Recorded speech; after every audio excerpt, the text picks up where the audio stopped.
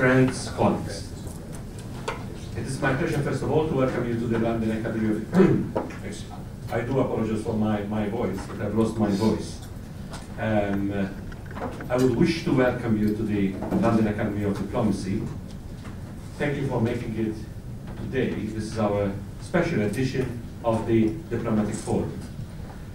I am extremely happy to have here with us His Excellency Euripidis Evrividis, I hope I said it properly, who comes from a sister island, if I may say, our sister island. I come also from another island, but we've always considered our friends from Cyprus as really any meeting that the EU organizes, normally you'll find the Cypriots next to the Maltese, or the Maltese next to the Cypriots.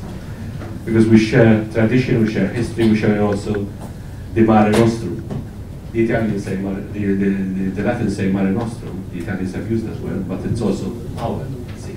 So I'm extremely pleased to have a very, very knowledgeable person who is here with us today. We organize the Diplomatic Forum every Tuesday, as you know, but this is a special edition of this forum.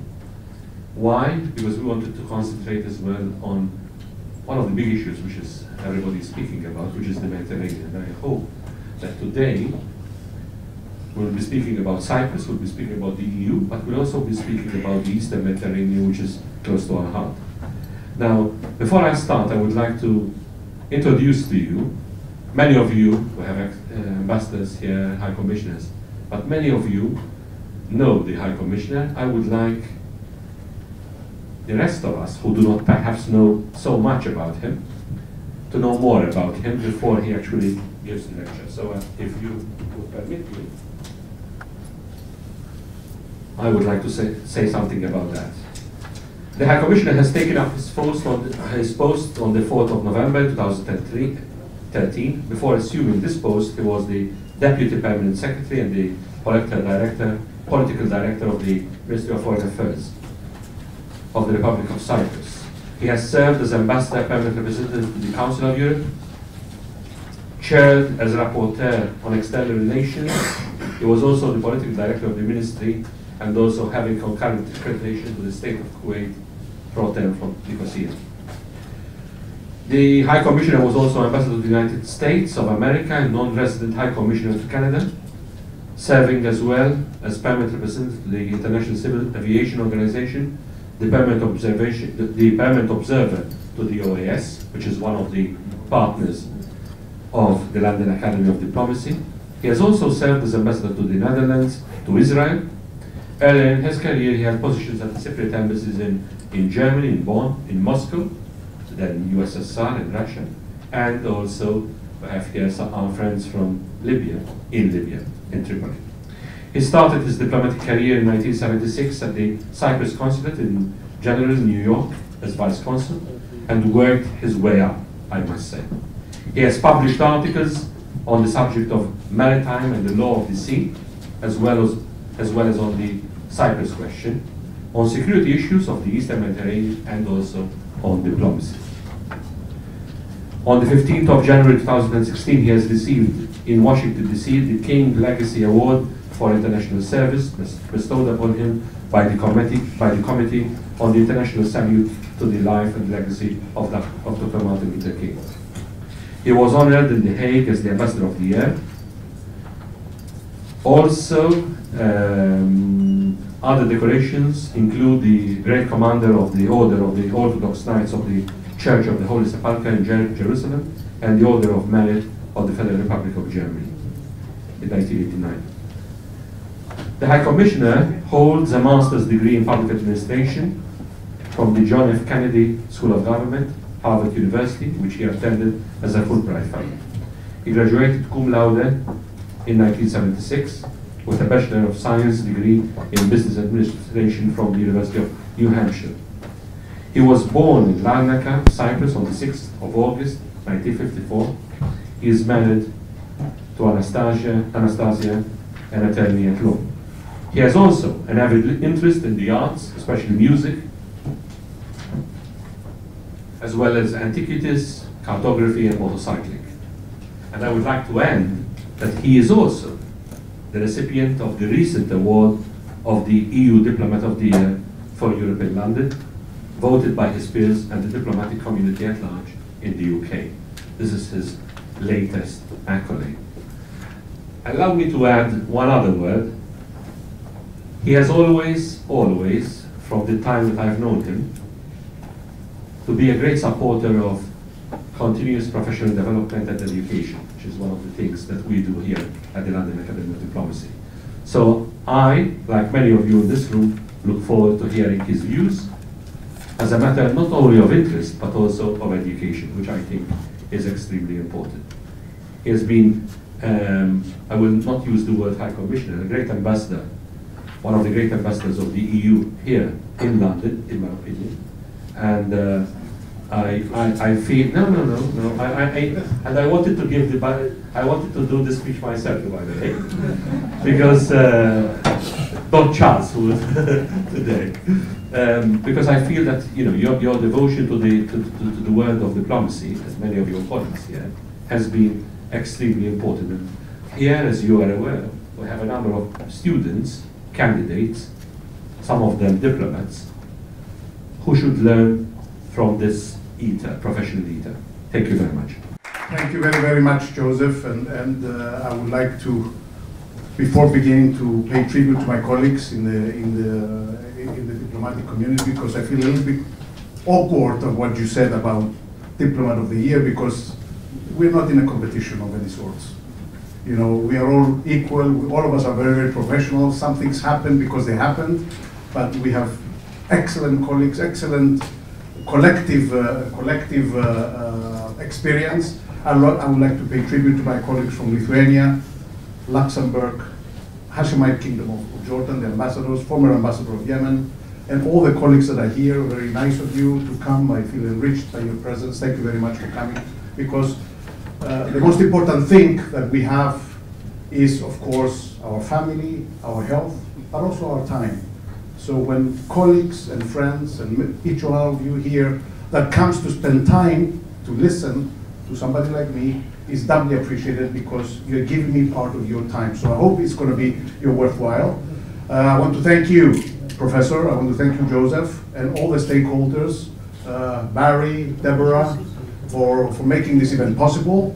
The lad is close to my heart, the London Academy of Diplomacy, because if it did not exist, we would have had to invent it, because it's really taking diplomacy in a new level, in the sense that it is no longer practiced by just diplomats, but many, many actors. Diplomacy has diffused itself. It was Sir Henry Wotton in the 17th century that said that a diplomat, an ambassador, is an honest man sent abroad to lie for the good of his country.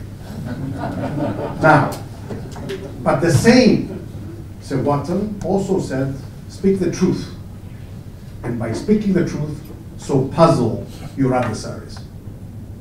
So I'm here to speak the truth, and I'm here to be interrogated by you. So after my presentation, please feel free to grill me. Feel free to ask any question that you care, that comes to your mind on the topic that I'm going to be touching upon, or anything else for that matter, with pleasure, because there's students, there's everybody else, whatever you want to talk. The topic that I have chosen is Cyprus, the EU, and the Eastern Mediterranean. Admittedly, it's a tall order. It is a tall order because for every single topic, Cyprus, EU, and the Eastern Mediterranean, on every single topic there, or a dossier, one can have a talk about it. But in an interdependent world, in a world where it is entwined, where one event is linked on something else, what I'm going to try to do, and I hope I'm going to be able to do it in the time allotted, is to try to connect the dots.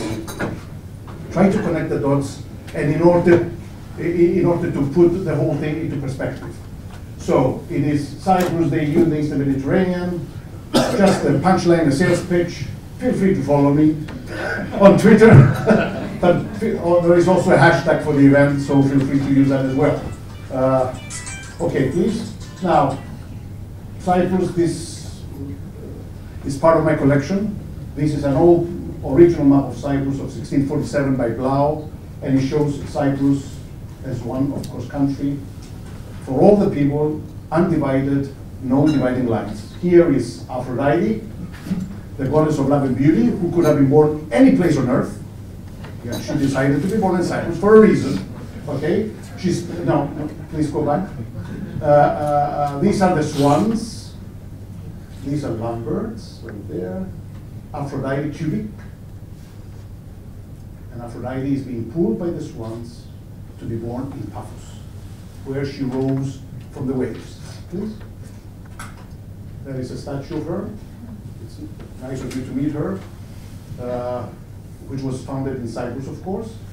And there is also, anybody that is interested, there is hashtag Defining Beauty at the British Museum, where she's there as well. So you can meet her, and she's wonderful, and she's very, very beautiful. Please. Here's her birthplace. Some of the beaches, some of the mountains, religion, Greek Orthodox Church, Teke Sultan, a mosque, and archaeology.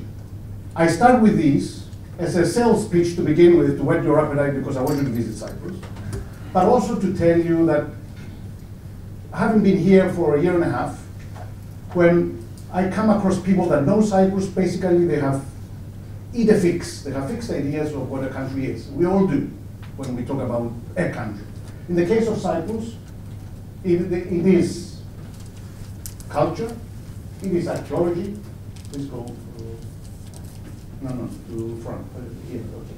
In the case of Cyprus, there is an either fix, there's an idea that Cyprus is about culture, archaeology, tourism, or a problem.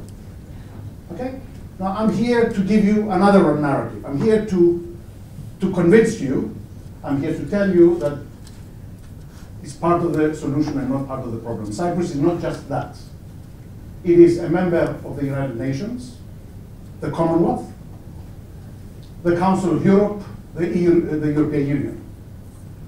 When we talk about Cyprus, because very often I'm asked, which part of Cyprus are you from? Are you the Republic? Are you Greek Cyprus? Are you Turkish Cyprus? Are you South Cyprus? Are you North? Well, terminology is important. No Greek Cyprus, no Turkish Cyprus, no North, no South. Cyprus does not belong to either Greece or Turkey. It is an independent country, and it belongs only to its people, irrespective of their ethnic background, be they Turkish Cypriots, Greek Cypriots, Armenians, Maronites, or Latins.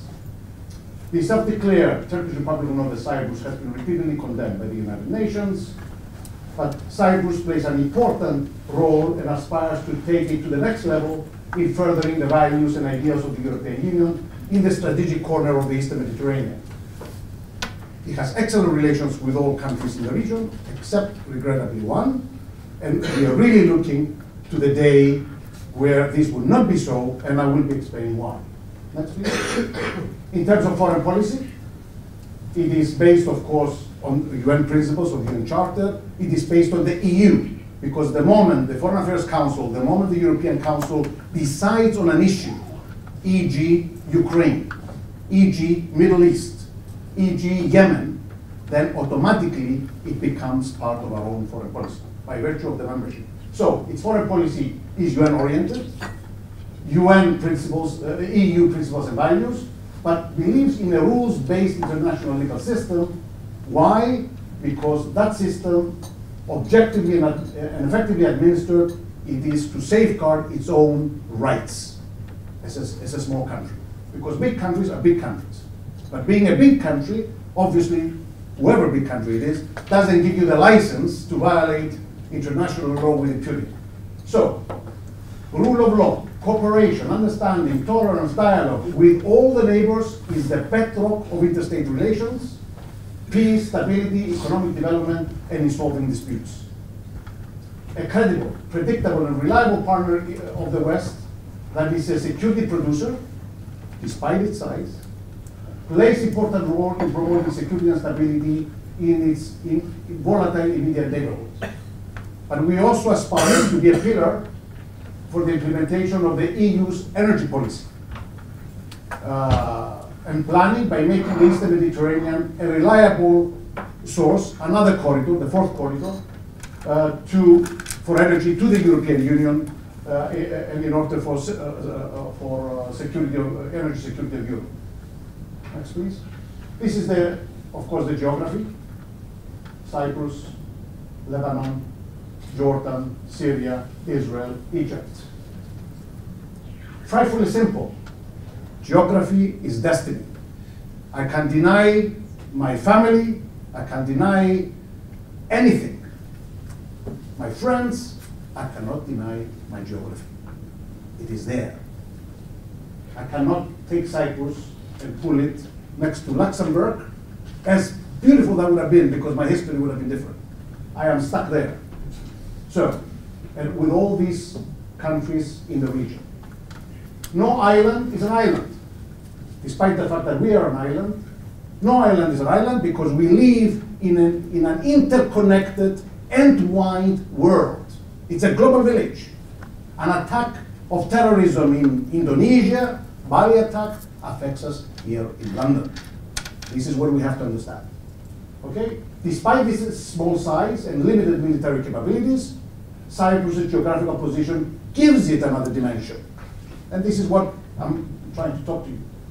It is at the crossroads of the continents, Europe, Asia, Africa, an interconnecting bridge. This is our flag information region. Here it is, right here. Okay? There is Jordan, Tel Aviv, Cairo here. But, so you get a sense that the country is small, of course it is. At the same time, when it comes to the flight information region, when it comes to exclusive economic zones and maritimes, islands, because we do have a lot of islands in the Commonwealth, are no longer so small. Are no longer so small. I mean, they're small, of course, you cannot, we're not oblivious to reality. Many islands in the Commonwealth. But when you put it all together, then we bring economy and development and hydrocarbons and energy. So it's not so small. And you see what's happening in Asia about fighting about islands. Why? It's not just a rock. There's a lot more to it, please. Now, Cyprus and the European Union. For centuries, Cyprus' geographical strategic location was, politically speaking, more of a curse than a blessing. It was a blessing in terms of archaeology, a blessing in terms of the fusion of the many conquerors that came to Cyprus, but politically it's more of a curse than a blessing. But of course the challenge is to change that to an opportunity. Okay? Now, the Syrians, the Ptolemies, Persians, Romans, Byzantines, Venetians, Ottomans, or British that conquered Cyprus throughout the ages. Cyprus acceded to the EU in 2004, together with 9 other countries, including Lithuania. We had the Big Bang in 2004. Now, it is the single most important strategic development that happens to Cyprus since independence in 1960. And despite the many faults that people will find the European Union, despite the fact of the debate that is happening in this country, the European Union, no matter what anybody says, is the single most important political, successful construction in geopolitics. The single most important, it is the European Union, despite its faults. Therefore, its hallmark has been to extend the zone of peace and stability to the countries that it has engulfed. Think where Europe was 50, 60 years ago. Think that this European continent of civilized nations was highly uncivilized by creating the gas ovens of Europe, by annihilating 6.7 million Jews, and many, many others. We just say about the Jewish Holocaust, which was correct, but there was many, many others, millions that were also annihilated. This was happening on this continent. The European Union managed to solve it. The European Union managed to solve the German question, pacified the Balkans, reunified the continent, and of course the experiment is not going to be complete unless the Balkans come into its fold as well. Therefore, its hallmark of the European Union has been to extend the zone of peace and stability to the countries that it has engulfed. Now, here comes my punchline. By its extension, the European Union, by its extension to the Eastern Mediterranean, by virtue of Cyprus, it means that its hallmark of peace, stability, and all these things that we know about extends itself in the Eastern Mediterranean. That's hugely important. And I hope that in the end, all these things will come together. And I said, if they don't, interrupt me. You can stop me while I'm talking, because I want to make sure that I don't lose anybody. Because if you do not understand something, it's because I am not expressing it correctly and I'm not expressing it nicely. Okay, so Cyprus, the easternmost country in the EU, demonstrated quickly that it can be a linchpin and play a responsible and decisive role in the European Union on those issues that I've said, and we have a long way to go. Sorry, please. Another one. The Mediterranean, the Eastern Mediterranean, a region in turmoil and flux. My brother from Jordan here, the distinguished ambassador of the Hashemite Kingdom of Jordan, is much more learned than I am, and he will be able to also tell you in the future what the region means. I don't want to start telling you individually, but what can I say? ISIS in Iraq, Libya, Syria, Lebanon, Middle East peace process, and we can call it a process. We cannot really call it a process. We cannot call it peace, if we can call it as such. The humanitarian situation in Gaza and the entire region, Yemen, illegal migration, unpredictability. So the Eastern Mediterranean, friends, spells and means security. It means sea lanes. It means air corridors. It means the Suez Canal. It means energy. It means asymmetrical threats.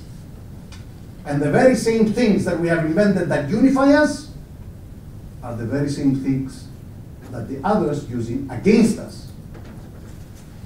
Please. Needless to state the obvious, that the Mediterranean is of pivotal importance, not for just for the countries in the region, but also for European security. It cannot be a theater. We don't like it to be a theater of instability and conflict. Historically, when Europe disengaged itself from the Eastern Mediterranean, detached itself from the Eastern Mediterranean, problems and violence ensued for the entire European continent. Important for all the countries, like I said, in the region. Cyprus, Egypt, Israel, Lebanon, Syria, Turkey, Lebanon, Jordan, of course, even though it's not immediately on the shores, Palestine, but like I said, the United Kingdom and the wider European continent. Now, we need to enhance that structure. We need to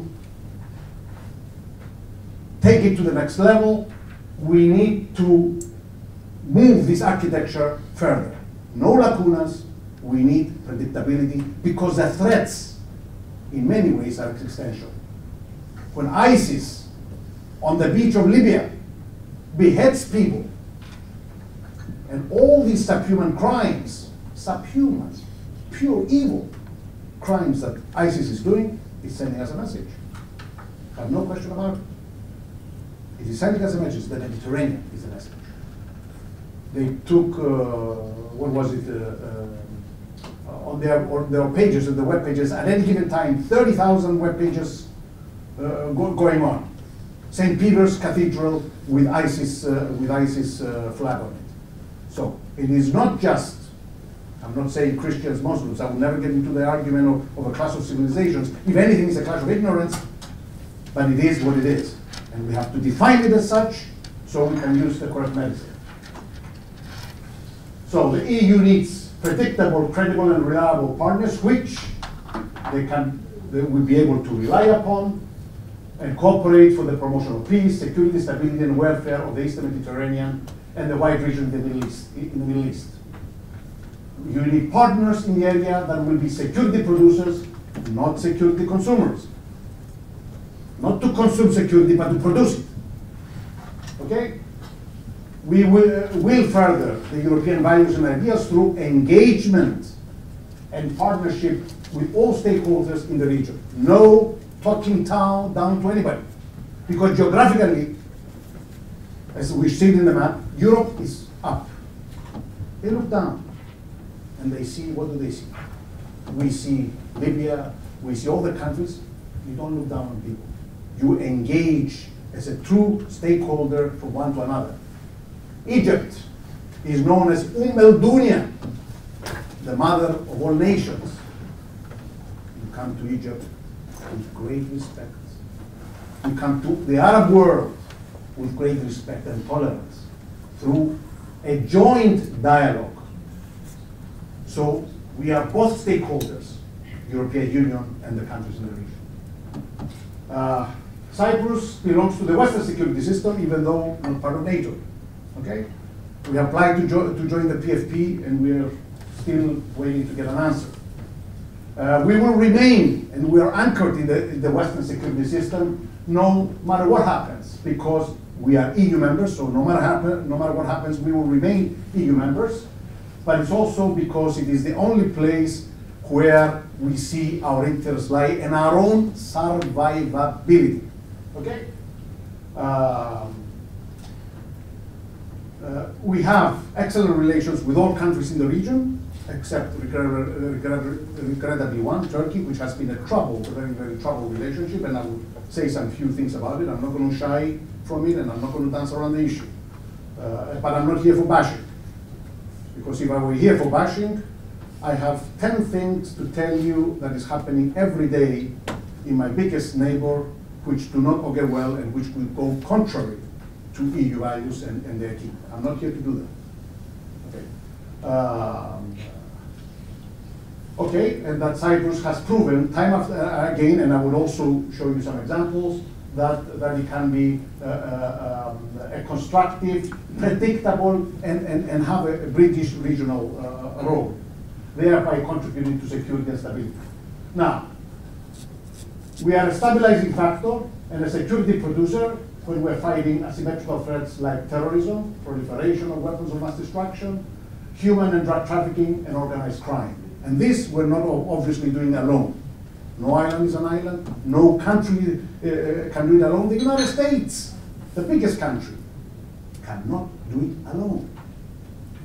So it is interconnected, and it is one feeding upon the other. Some examples, we of course give ports, airports, hospitals, and other logistical supports for various operations. One such successful operation was the destruction of the Syrian chemical weapons arsenal through the OPCW mission, which had its headquarters in Cyprus. And all the ships were going through Cyprus, including, by the way, Russian ships and Chinese ships at times. Staging ground for headquarters of UNIFIL operation in Lebanon, that is stationed in Cyprus. Humanitarian evacuations in Lebanon in 2006, more than 60,000 citizens of third countries evacuated through Cyprus. And during my time as political director, 2 times, as political director in my Ministry of Foreign Affairs, I can tell you, but I'm not at liberty to say publicly, what we have done, also things that are not really to be made public. But we can achieve greater relevance and optimize its contribution through a solution. Because right now, we are de facto divided. Is everybody with me, or am I losing people? Thank you. Turkey, of course, is strategically a very, very important country. If anybody doubts it, one look at the map will convince you. It's a big country, it is a pivotal country, strategically very important. There is a fact here. Basic axiom in foreign policy is that every country pursues its own national interests. Fair enough, this is kosher, this is halal. Everybody pursues their national interest, fine. Turkey is a strategically important country in the region, but historically and on numerous occasions has followed its own national interests. That's also fair enough, okay? But they were not always in line with those of the EU or the West. Whether that was World War I, whether it was World War II, whether it was most recently this ambivalence whether we fight ISIS or we do not fight ISIS. But of course, it's easy for somebody that is outside to make criticize, but Turkey is there, knows the region, and takes its decisions. Fair enough, respectable, I respect it 100%. But at the same time, Turkey is an EU acceding country. EU acceding country, and when you're acceding country, it is not the acceding country it is not the European Union that is joining the acceding country, but the acceding country joining the European Union. It is not the European Union joining Turkey, but Turkey joining the European Union, which means you have to align yourself. We all go through it. My colleague from Lithuania can attest to it. Every one of us that goes through it, I don't talk about Luxembourg because Luxembourg was a founding member of the EU, of the coal, steel, and then the EU. So we have to go through. The European Union gives, the acceding country takes. You don't negotiate the acquis. You don't negotiate the acquis. And by acquis, I mean the body of the rules and regulations governing the European Union. You can negotiate transitional measures, yes, but you do not negotiate the acquis as such. And here we have 29% record alignment with EU common positions on foreign policy. So when sometimes people come to me and say, you, Cyprus, you're blocking this and you're blocking the other, you're losing Turkey. My answer to this is that Turkey is losing Turkey vis-à-vis the European Union, pursuing its own national interest. Like I said, I'm not here to do bashing. Okay, next one. Now, let me come to the status quo. I did say about Cyprus, I did say about what the European Union is, I did say about the enlargement. Now let me come to the status quo in Cyprus, which remains unacceptable. Why does it remain unacceptable? Because historically, the divisions have always been sources of instability and conflict, whether Vietnam, prior to the 1975 reunification, whether Yemen, my brother here from Yemen can attest, Ireland, Germany. Now, no two situations are alike, but no two situations are exactly different either. There is a connecting thread in all. The de facto division of Cyprus is no different. First and foremost, I can answer it. First and foremost, of course, the situation is lose-lose for the people themselves, for the Cypriots. Status quo is not sustainable. Invasions, military occupations cannot be sanctioned. Just because a country is big, that they give you the license. Is it a message? A question? Peace is not the absence of war. Because they said to me, you have peace in Cyprus. My answer is that you also have peace in cemeteries. But it does not take away from the fact that it is a cemetery. So peace is not the absence of war. An honorable, fair, just, and functional solution to the Cyprus problem will prove to be first and foremost win-win, first and foremost for the people, and not only for them, but for security and stability in the region. Next one, please. Thank you, sir. I talk about the Cyprus's EU predictability, credibility, reliability, but that predictability can be neutralized if the solution is not the correct one.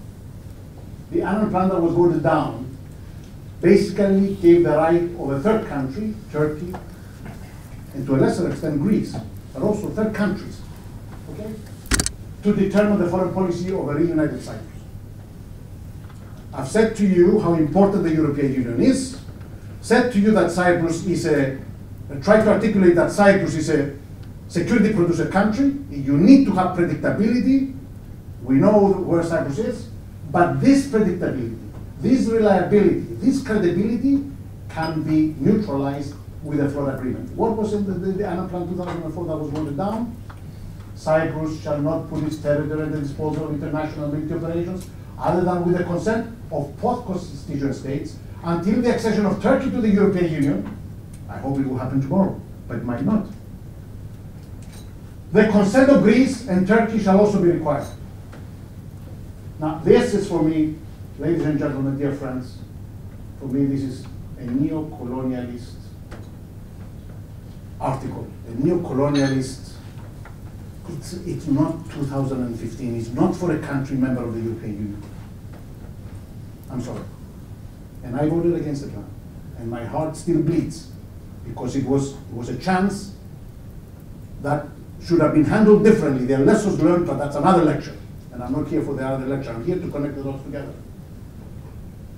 Such a solution as above, with this article that I read to you about, and so many other things. It was 10,000 pages, my God, 10,000 pages.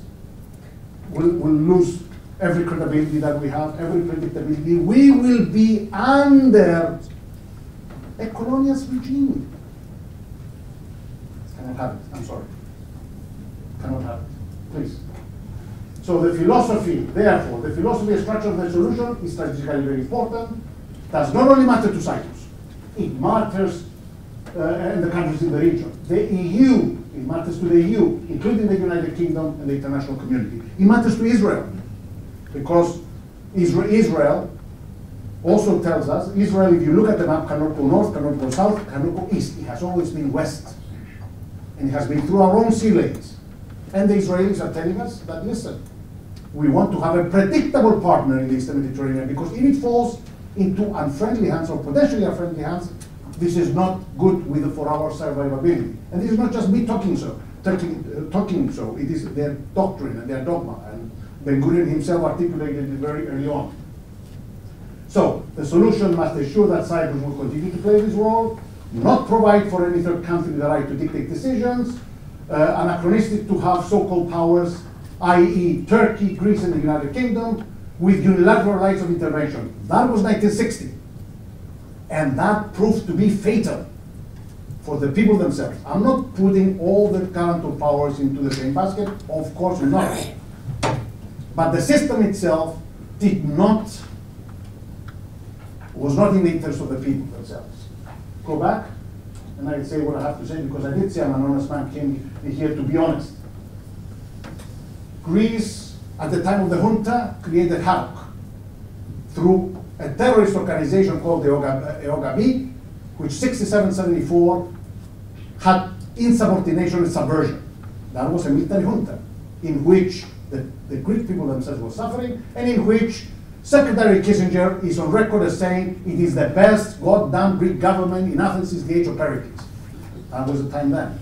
But Turkey finds the putsch as an excuse, invades, and to this day causes havoc.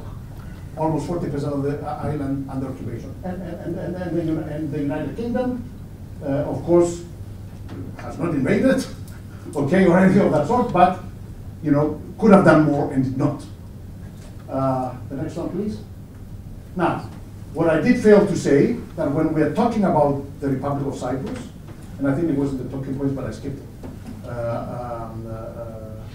When we're talking about the Republic of Cyprus as a subject of international law, we're talking about east, west, north, south, all the territory of Cyprus, except the 2 British bases. Britain has retained, since the 1960s, 2 sovereign bases on the island, but when we're talking about the Republic of Cyprus, it is everything, like I said, eastern, southern, northern, western, but not the bases.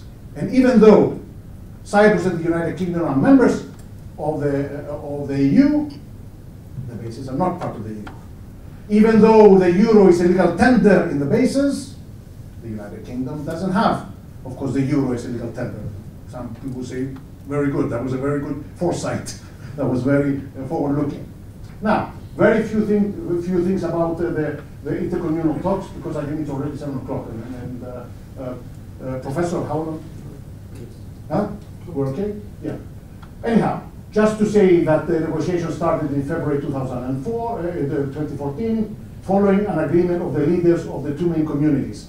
Now, the talks are intercommunal talks between the communities, and that's how they're emanating from the Security Council. 80% of the population are Cypriots of Greek ethnic background, 18% of Cypriots of Turkish ethnic background, Armenians, Maronite, like everybody is very, very proud of their own heritage, and that's the way it should be.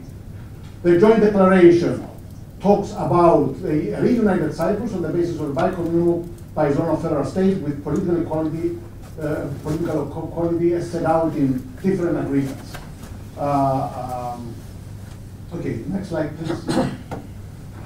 Like I said, even though the negotiations are between the leaders of the 2 communities, as mandated by the United Nations Security Council resolutions, Turkey, as an occupied power, close to 40,000 troops there, remains, there's an army there, the key to the solution of the Cyprus problem.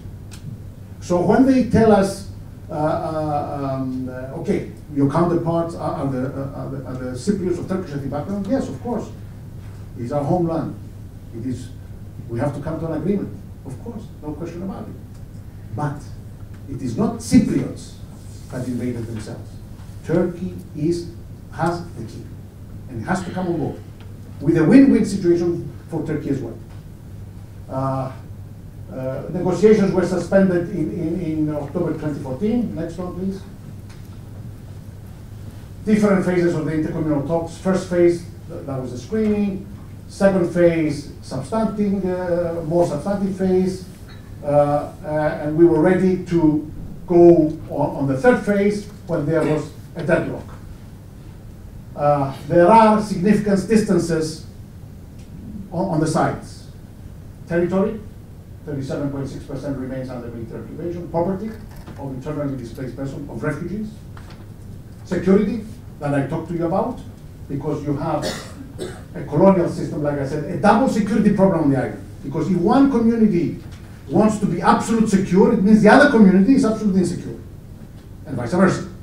So you have to devise a system that is it going to be military based, or is it going to be like it is in the European Union today, where you have the values and the principles that guide you? Is today, as a country in the European Union, may I use Luxembourg with the kind permission of the ambassador, is today Luxembourg safe in the European Union because it has such a great military deterrence against a possible attack from Germany, which one of us can think? No. Security nowadays is not military security. Security nowadays is a much, much wider concept. Okay? Now, security, settlers, EU, because we have EU, like I said, it has to be the law of the land. Another one, please, quickly. Alexander Downer, who is currently the High Commissioner of Australia, was the special advisor. He concluded his term. Now we have a new advisor from Norway, Esper Barth Eide. He broke the deadlock of the methodology of the third phase. We were ready to go in it. Next one, please. Another one. Okay. We were ready to go to the third phase of the negotiation to discuss those things that I told you about that we disagree, when an AFTEX came. What is an AFTEX? It's an international automated service of delivery to navigation and meteorological warning to seamen. Okay? With that NAFTEX, Turkey entered Cyprus's economic zone and started exploring exploitation. This is on the southern part of the republic. Please, the next slide. Exclusive economic zone of Cyprus was proclaimed in 2004. It has 13 blocks. Here it is. Solon, go back, please. Here it is, exclusive economic zone. Okay, and these are the blocks for the hydrocarbons. Next one. Here's another one here, with some numbers as to how many gas in the Eastern Mediterranean. The next one, please, because I want to start going. We have delimited our exclusive economic zone with Egypt, 2003, Lebanon, 2007, State of Israel, 2010. These delimitations here are now part of customary international law because they have been ratified, with the exception of Lebanon. Lebanon has yet to ratify, has signed, but gets to ratify because of internal problems that they have. But it is going through. Deposited with the Secretary General of the United Nations. Okay. Right. And these dotted lines have yet to be delimited. And of course, the northern part is the occupied part, and there we do not have de facto jurisdiction, only de jure. And another thing that I also meant to say, that the northern occupied part of Cyprus is still part of the EU. What we said about, it's just the IT is suspended for the moment, even though all citizens, they are members of the EU. Solon, please. Okay. Okay, we have every right, of course, to explore the exclusive economic zone, and that right is recognized by everyone. Next one, please. We have given these plots to Korean company, to Italian, to French, to American, please. With its NAFTEX, Turkey designated certain part of our own exclusive economic zone. I repeat, in the southern part. Next, please. Here it is. I showed to you what it was. Here is what they did, and they started exploring, exploiting on those on the red area. Please go back, please. And this what you see here is the flight information region that we talked to you about. So when a plane comes in, you have to get permission and all these things that you know about. Next one, please. Again, this is a more clearer map of what happened. Up here is the exclusive economic zone, and these dotted lines around is the territorial sea. Please.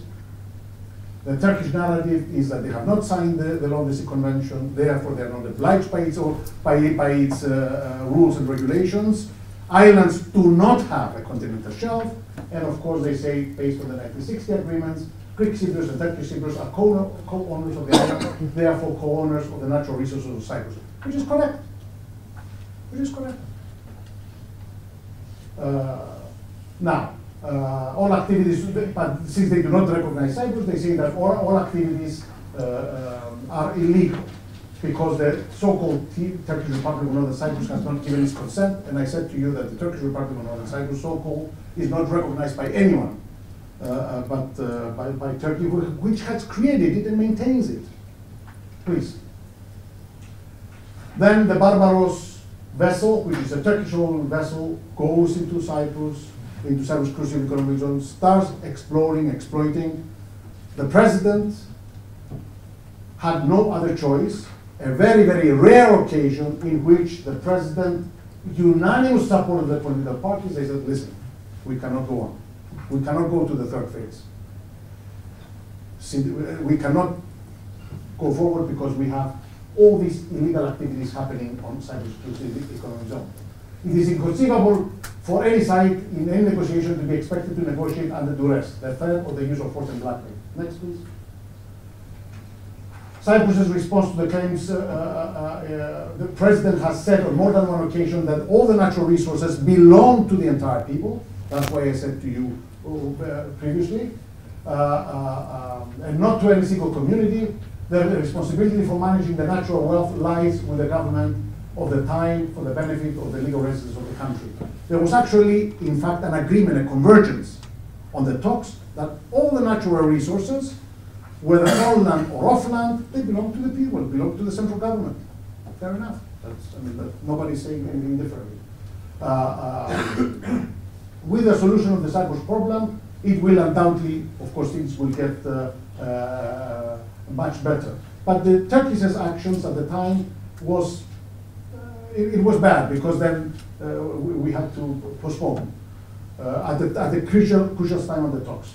Please, because I don't want to be, I want my friends to listen to us again, because if I take too long, they're going to get tired. And now, on 5 January 2015, the president made another proposal to the effect that we can discuss this in the talks, but at the end of the talks, actually, there was also an agreement of how much money would go into an accrued, into a screwed account, or like Norway has. Okay? Go on, Solon, please. But instead of going forward with this, there was a new NAFTEX that was issued, which expired at the beginning of April, which brings us now to May. As a result of this, the negotiations did not resume again. Please.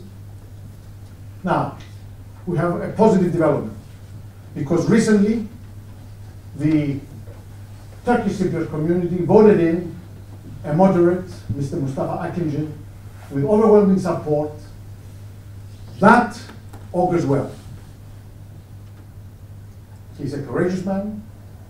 He has a good track record on rapprochement and reconciliation. The UN and the UN Special Advisor Aide will be arriving on the island this coming Monday to discuss the immediate resumption of the intercommunal talks, a meeting between the President and and the Turkish Cypriot leader, Mr. Akinci, will take place sometime next week, immediately. The voting was done Sunday. Sunday and today is Thursday. Friends, again another lesson from the EU. When you change the context, you change the problem. So said one of the founding fathers of the EU, Jean Monnet. The context in the Cyprus problem has been changed. By virtue of EU membership, there is a paradigm shift. Millions of crossings across the ceasefire line in Cyprus, incident-free. I think that speaks volumes of what the people want. Cypriots cannot remain prisoners of the past. They are not children of a lesser God. And we are all baked under the same sun.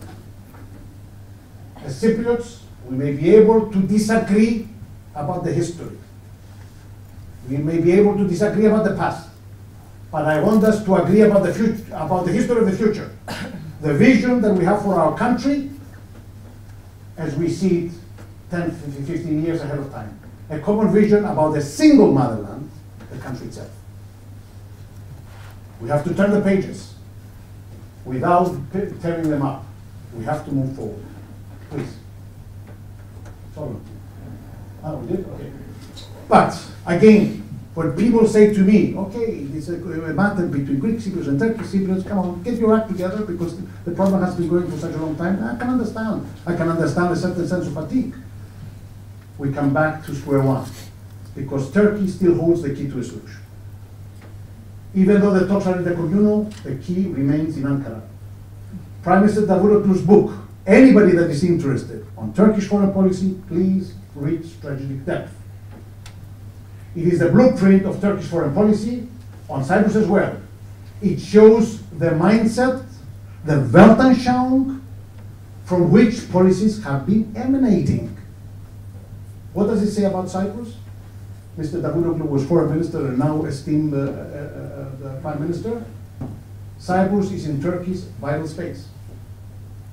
Even if there is no Muslim Turk in Cyprus, Muslim Turk, not even Turkish Cypriot, Muslim Turk, Turkey will still maintain a Cyprus problem. No country can be indifferent to such an island which finds itself in the heart of its own vital space. I'm giving it to you verbatim. Vital space? Any European should get chills up his or her spine. This is 11th round. And we know what that brought us. Next one, please. Is it finished? What was President Erdogan's reaction to Mr. Akinci when he won the vote? Because Mr. Akinci, like I said, courageous man, he said, listen, well, I'm not going to fight Turkey, but I'm not going to be submissive to it. We have to grow up. If Turkey was our mother, we have grown up. And if Greece was our mother, we have grown up. Thank you very much. When you have children, when your children grow up, you let them go. Go. Okay? Now, then Mr. Erdogan, 2 days ago, what does he say? And I still have it verbatim. Do his ears hear what he says? For Turkey, Northern Cyprus is our baby. We will continue to look at it the way a mother looks at her baby. We're 50 years old. Come on. We're ready to retire. After all those sacrifices, we consider Turkish Cyprus an offspring nation. How can he, Akinci, have stopped considering Turkey as the motherland? Sacrilegious. Mr. Akinci, sacrilegious is mine. Mr. Akinci will not continue the negotiations according to his own understanding. There is an answer here. These issues in the negotiations are not matters that he will be agreed without being discussed first with the guarantor countries.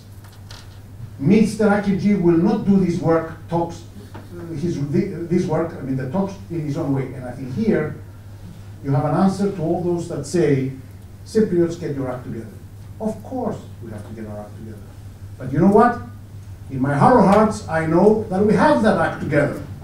because of virtue of the European Union. Because if the European Union has managed to do all these things that I talked to you about for the entire continent, it will not be able to do it for a small country like Cyprus. Come on, give me a break. Next one, please. Now, I close up. And that's enough, I've talked more than enough. Hydrocarbons, we come back to the hydrocarbons. Why? Because it can be a game changer. Why? In the same way that coal and steel was for Europe after World War II, which ultimately brought the European Union peace, stability, and prosperity in Europe. This is the vision. Now, when people were talking about the coal and steel after World War II, constructing the European Union, everybody thought they were crazy.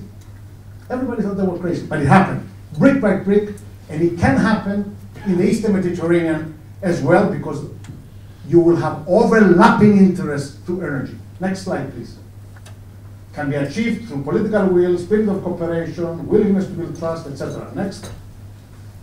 The role of Cyprus in the region comes by virtue of its EU membership. Closer cooperation with other like-minded countries like Egypt, Israel, Lebanon, Jordan as well. Palestine.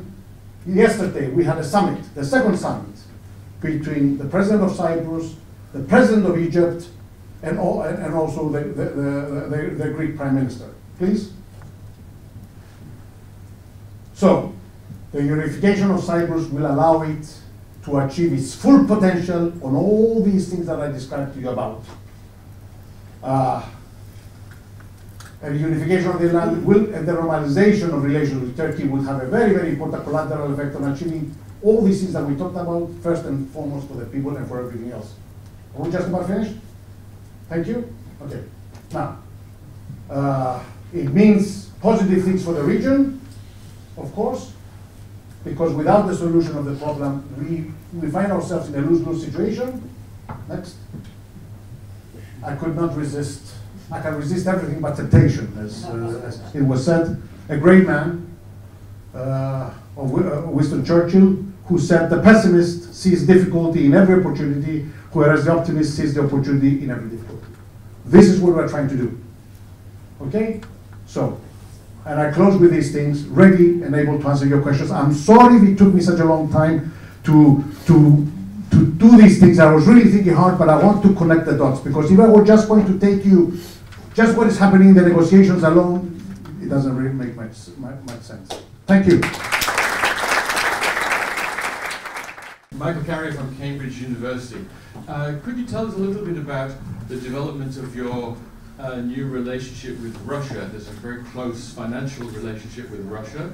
As a result, even though you say that your membership of the EU is very important to Cyprus, you are not supporting the EU. Your Prime Minister is not supporting sanctions against Russia, even now that Russia has invaded Europe with its military.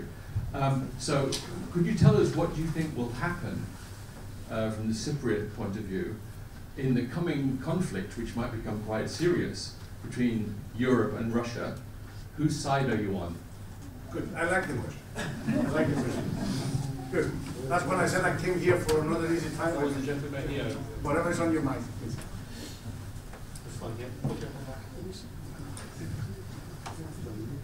High Commissioner, Jason Trelambus, a lawyer, local council in North London and the chairman of the Conservative Friends of Cyprus.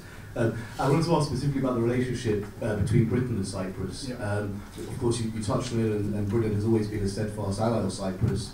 In '83, when the TRNC was declared, Margaret Thatcher came out saying we never recognise this gateway state. Most recently, in 2013, William Hague was the first foreign minister, first foreign civil servant to call President Assasiadis to offer British support for the financial troubles, and there's been a lot of tangible offered.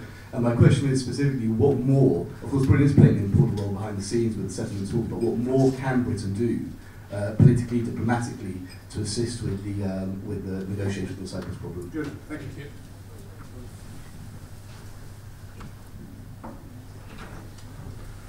Thank you, Joseph. Let me take the Russia question first. I appreciate it. Your name again, please? Michael. Michael. I appreciate it, Michael, because all these things have to come out. we have joined. We are members of the European Union. And when the European Union, the European Council, or the Foreign Affairs Council decides something with our own participation, it's part of our policy. So when it comes to Russia, annexation of Crimea, what is happening in Ukraine, Cyprus does not have any other position, does not have any other policy other than that of the European Union, which is against the annexation. It is in favor of the territorial integrity, sovereignty of Ukraine, Georgia. It cannot be anything different for us. Now, on the sanctions, we have supported sanctions. My hunch is that in June, the sanctions will be again renewed. I do not know if there will be new sanctions. I think that remains to be seen. I think there will be a technical rollover. We're doing it so, and I must also be fair and correct with you, we're suffering in doing so, because we are not such a big country like the United Kingdom, of course, where you have shock absorbers. You know, we don't have a city. We don't have, so many things. When you are small, you feel a lot more the road bumps. And we are saying, and what my minister has said, what my president has said, listen, okay, we should also not be hurting ourselves through sanctions. At the same time, we are part of it. We're not going to change because we are a family. We're not going to be divided on these issues. It's not easy sometimes because it's 28 member states in the European Union as opposed to, let's say, the United States, which can decide by itself. I mean, I served in the United States. I mean, Kissinger used to say, well, give me a telephone number so I can call Europe so I can get an answer. I will turn that around and I'll say sometimes, give me a telephone number. Who shall I call in Washington, D.C.? Is it the Department of State? Is it the NSC? Is it the Ministry of Defense? I do not know. But anyhow, the European Union is what it is. But I'm answering your question. As to Russian money, as to Russian mafia, listen, they are everywhere. They are everywhere, okay? Shall I ask you, don't look too far away? I mean, I'm still a diplomat, I still want to have a job. We should go after them. We should go anybody that does money laundering. Money laundering is an international scourge. Because through money laundering, they're financing terrorism, and I don't know so many things. But it's happening. We have put a lot of our house in order, but we have had the stress test. May I get personal? I've been working ever since I was 12 years old. Under any circumstances, it would have been as child labor. I worked very hard.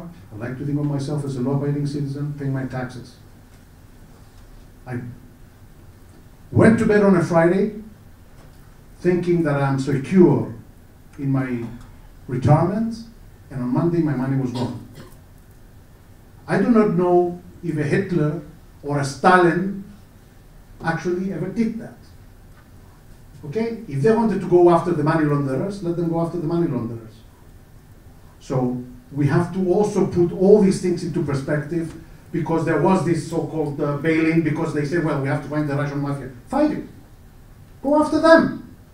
Don't go after law-abiding citizens. It was highway robbery. So I do not know if I'm answering your question, but I hope you're satisfied enough. If not, let's talk about it afterwards. Yeah.